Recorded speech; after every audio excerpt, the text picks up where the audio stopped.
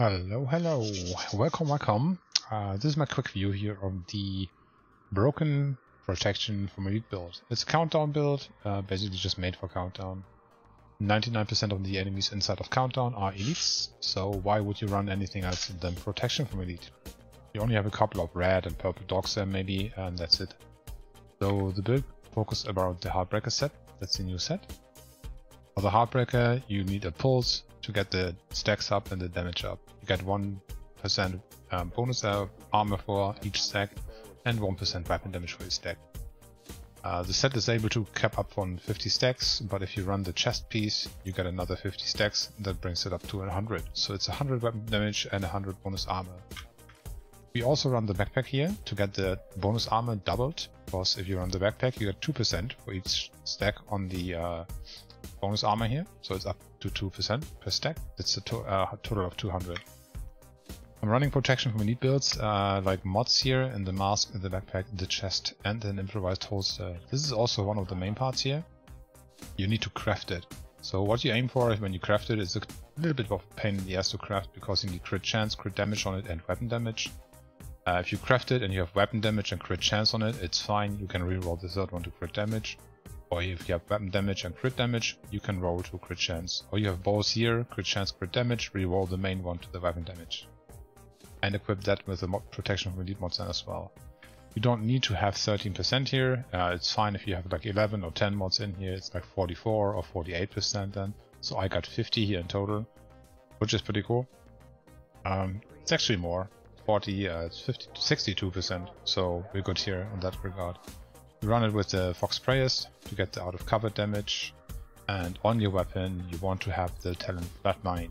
Flatline is also amplified damage 15% to pulsed enemies, which we achieve with this build also. For specialization we run the Technician. We want the Technician because of the attachment that we get if you level up the rifle here. So what you want to do is, like, you need the assault rifle, because the assault rifle plays very well with this build. And you want the shotgun for stacking and everything. And the rifle is just leveling up to get the mod slot here.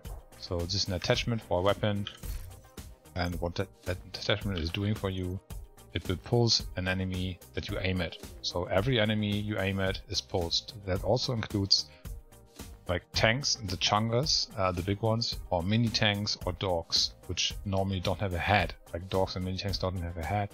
And the Heartbreaker only pulses an enemy that you shoot in the head. This laser pointer basically is a better way to get them pulsed, and you can easily stack armor on everything. So for countdown, what I usually do is when we start the countdown, you go for the hunters first. So you equip the Scorpio to 3-tap them for the Disorient, you can 6-tap them for the shock, and the 7th one will give you the damage buff.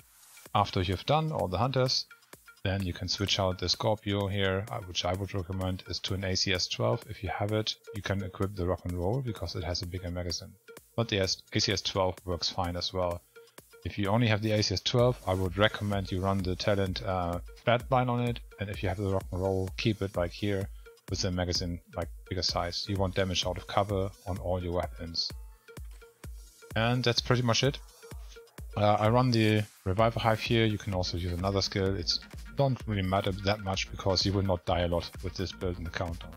I run the shield because I like to run it, and you have a really easy time stacking up on enemies with this one. Stack up with the ACS 12 or the rock and roll like later on in the fight when the first hunters are cleared.